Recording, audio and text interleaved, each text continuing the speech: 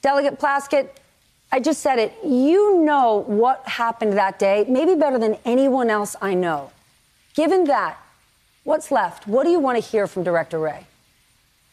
I think we want to understand what importance our law enforcement, particularly our federal law enforcement, gave to the planning of this attack, what information they knew. I'd like to find out how much the FBI had information about the president, former president's involvement in this, President Trump.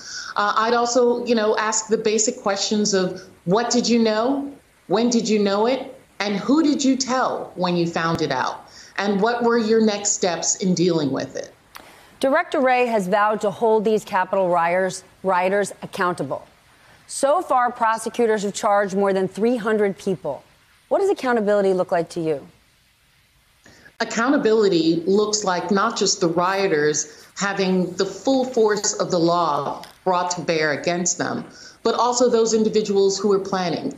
We know about Oath Keepers. We know about those individuals in Proud Boys. We know about a lot of these white nationalist, white supremacist groups, fringe right-wing groups that were working and planning and wanted to attack the Capitol. And so we need to understand what is the resources that he needs to go after them. I have to say that we recall that over a year ago, Chris Wray said that the greatest domestic terrorist threat to our country was, in fact, white supremacist groups, white nationalism and its rise. What information and how much did the former president give him support in fighting against that? And what are his recommendations to thwart these groups from raising their head again, not just at the Capitol, not just at our seat of democracy, but throughout this country and against regular, everyday Americans as well? Director Wray has been raising that flag for over a year, and let's be honest, former President Trump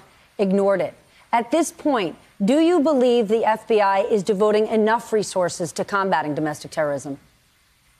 I don't know, and that's what we'll find out. We recall that the Virginia office, the Norfolk office, issued what we are now calling the Norfolk memo, which was the memo that was issued to Capitol Hill, the Capitol Police, law enforcement, and others, that indeed these insurrectionists were coming for the Capitol. How much information did they have? Was that only the Virginia office working on this? Were other regional offices, was headquarters of the FBI involved in this? And how much resources does he need throughout the country to support the effort to quell this insurrectionist and terrorist group that is here living, breathing, working in our country?